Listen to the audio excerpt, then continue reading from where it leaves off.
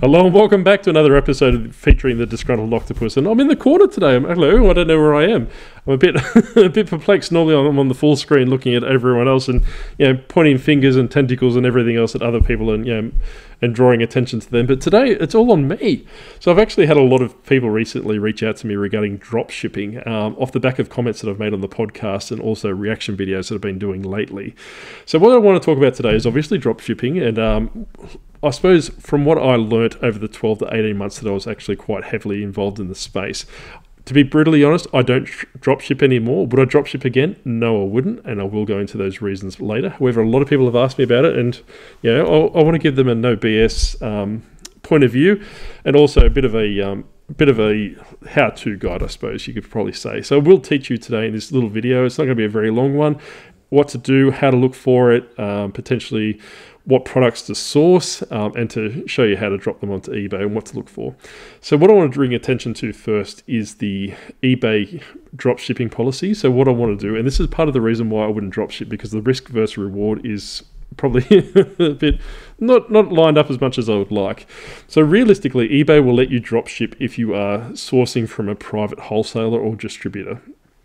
So myself and 99.9% of the other people that talk about dropshipping on YouTube will be doing something contradictory to what eBay is allowing you to do. Personally, when I was doing dropshipping over the period of 12 to 18 months, and I did a lot of sales, I can't dispute that.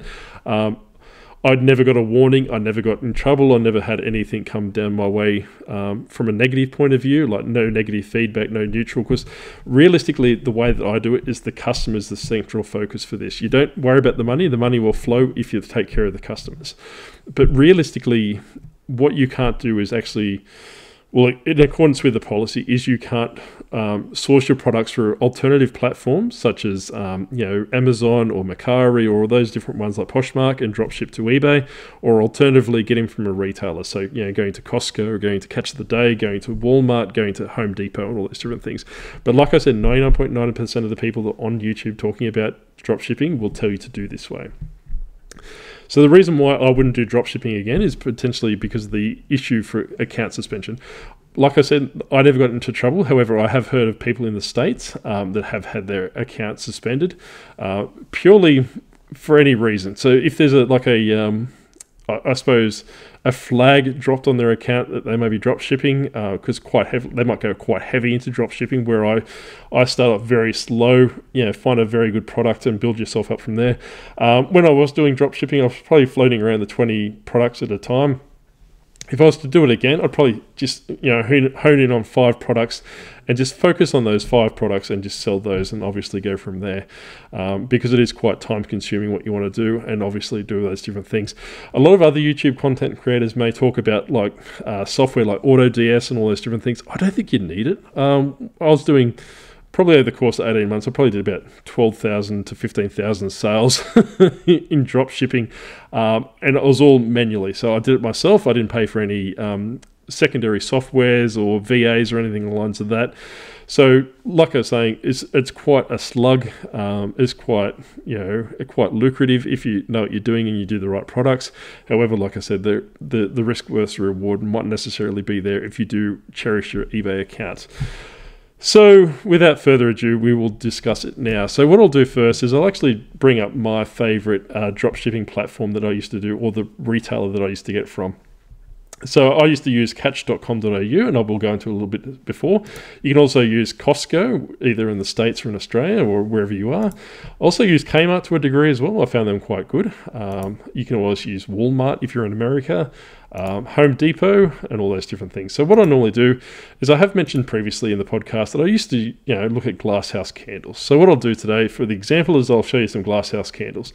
Why I like Catch of the Day or catch.com.au is it actually links up with different websites. So you can actually pay, I think it's maybe $10 a month to become a member of OnePass, which gives you free shipping and flyby points, which is kind of like a rewards program that they use across all these stores. So you've got Kmart, Target, Catch of the Day, Bunnings, and Officeworks, all with free shipping, as long as that product's supplied by those retailers, we can get free shipping on that, which makes it a lot easier. So if you sell numerous products, and it will take a couple of days for a product to get into the algorithm and start pushing you out, with the cheaper priced items such as these candles here for $33, or your $9.99 products and all those different things, I probably wouldn't promote at the time. When I did drop shipping, there was no real heavy emphasis on promoted listings, so I was avoiding that, which was quite luckily. So normally for these candles, when I was drop shipping, I was getting between $5 to $7 profit every candle that I shipped out. So if you are watching this as an instructional video, what I normally do is look out for the bottom for that one pass of free delivery. It's the same for our US friends. So basically, if you ship from Walmart, you will just look for the Walmart supplied thing. You don't want to go through a third party. And also Costco, I'll get to that in a second. So for example, we're just going to look at this glasshouse candle here, because it comes with one pass that we can potentially look at it. So what I want to do is to see if there's actually another drop shipper that's actually using it. I'll normally copy maybe just about to there. So I'll copy that and I'll drop it into a eBay search. So I'll just go here, give me 2 seconds. Apologies.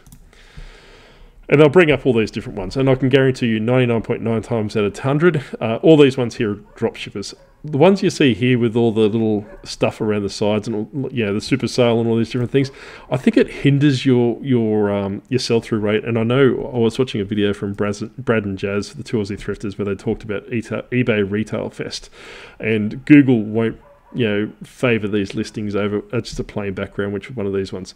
The beauty about Catch of the Day is you can actually use this photo to basically, not so much this one because it's got the 2 for $59, but you can use their promotional photos and save it and use it as your eBay listing. And I just always use the description and go from there. So that's for that.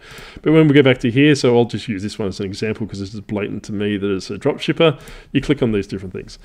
And he sold 6 already at that $41.49 price. And how much did we say they were? They were $32. So he's dropping them for $42. So potentially after fees and promoted listings, probably walking about $3 or $4, which doesn't seem like a big thing in the grand scheme of things. However, if he sells, like I said, that when I was selling these candles, I was selling them probably in the hundreds over the course of that 18 months. So that does catch up quite quickly. Just going back to our little friend here. So I do notice he's got 98.8% with a 943. So I wanted to double check his profile just to see what else he's drop shipping as well. So this is, you can tell he's a drop shipper, gone crazy. But realistically, what I want to do attention to, so he's sold 3,300 worth of items, and there's a good chance that they're all drop shipped, so you probably go through there and work out which products he's doing. But he wanted to find out how old his account is. 2 years old, so in the last 2 years he sold 3,300 items, which is pretty good under drop shipping. And like I was saying, is that you're not actually holding inventory for this stuff. You're actually not you're not purchasing until the customer purchases. So if I went and bought this candle, he would go to Catch of the Day and have it shipped from Catch of the Day. One thing that I constantly got asked was that, do people care that it comes in a Costco box or a Walmart box or Catch of the Day box? I never had one complaint. Not one person reached out to me and said, hey, look, this was delivered in a Costco box or a Catch of the Day box and all these different things. So like I said, it's not a big showstopper. I did that. I kept my feedback at 100%, like all those sales. Not like this gentleman. We'll check out his feedback in a second. So he's got quite a heavy neutral and negative feedback. So I'll just click on the neutrals. So in the last 12 months, he's had 13 negatives and 17 neutrals. And this is what I was saying earlier, is the customer's your primary focus. So what I normally do, here we go. So advertises fast delivery by TNT or Aramax, says he's based in Brisbane, but the parcel came from Moorebank. So this, Catch of the Day box. And this is what I was saying, is that you need to be very mindful of what you're selling, what you're doing, all these different things. So like I said, that this person's, I don't buy any Catch of the Day anymore. I had problems with them in the past, honouring returns of mobile phones. So this is something you need to be very mindful of, is that people might be savvy to drop shipping now. Like I said, I normally never had any complaints when I was doing it. So you just be mindful of this. The customer's always right. Drop shipping becomes more complicated with returns. I've had very, very, very few returns. I did screw up a couple of times and did lose multiple $100 orders, which were offset by other orders. So you do need to be mindful of that as well. But But like I said, that for 13 negatives and 17 neutrals in the last 12 months, that's quite high. And just goes to prove that, from a perspective, is that eBay doesn't necessarily care that you are drop shipping in Australia, because, that's quite a heavily, 3 neutrals and 3 negatives in the last month. Kind of gives me pondering that, does eBay care a bit more about the fees opposed to the customer's experience? So what I'll do now is basically, like I said, what you would do if that product was a viable one, you just go sell similar or create a listing, drop the photo in, make it around the same price point, work out what your fees and your postage are, all those different things, and sell it and escape off the block. You need to make sure that you are making a profit on it, because you don't want to be making, you don't want to be losing money on these different things. So I'll jump out of there for a second. I'll move it across to Costco. So with Costco, I found that I used to drop ship quite heavily off the last chance. So what I would do is go through and look at things, for example, the earbuds, or the smaller things like lights, these recovery tracks, for your four-wheel drive on the beach and all these different things. I wouldn't do big ticket items like these tall boys or the bin racks and all these different things, because Costco, what I found was actually they used a courier that only serviced major areas. So if you had someone in the middle of Bumfudge, Idaho, buy an item from you, such as this vertical smoker, and it wouldn't deliver to them, you're potentially causing yourself more problems in that one. So like I said, that you could just basically copy, paste, and we can actually work out if anyone's drop shipping that item. And it doesn't look like it, because normally it's just a lot of dropshippers are quite lazy in the sense that they just copy and paste. So we can always look at sold, and there you go. So potentially it might be worth looking at dropshipping that. So where are we? Going back to Costco, they're $139, $140, and they're looking at for $170. So not really a lot of money in that respect. This is probably drop shipping from that perspective as well. So just be mindful of that. So with Catch of the Day and Costco and all these different things, you can primarily just use the descriptions they've got there, use the photos they've got there, just clicking the ones that obviously it's a drop-down menu from that perspective. If I'm drop shipping, I never did variation listings. That I just listed them separately. So it'd be just $1, $2, $3, $4, and just have that corresponding picture for that listing as well. So what I want to do is Kmart as well. Kmart, big on home appliances. A lot of people, getting pie makers and sausage roll makers and all these different things. I was able to drop ship them and make a little bit of profit on that as well. So that's always good. Walmart, like I was saying, is that I know people use the Walmart Plus platform. I think it is. It's very similar to what Catch of the Day is with one pass. You can just basically pay a monthly fee and have all your items delivered to them potentially. What I would steer away from is Amazon, previously mentioned, because eBay does crack the sides over that.